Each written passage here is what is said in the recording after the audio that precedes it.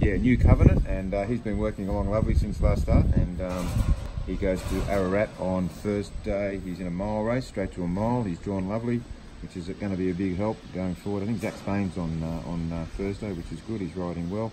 I tend to think the horse probably still needs race experience and probably needs 2,000 metres, but we'll take what we can get out of next Thursday and move on from there going forward. I probably see him getting to 2,000 third up, and we'll visualising that we'll go through all that as time goes past. But first things first is our Thursday, and looking forward to seeing a nice performance there.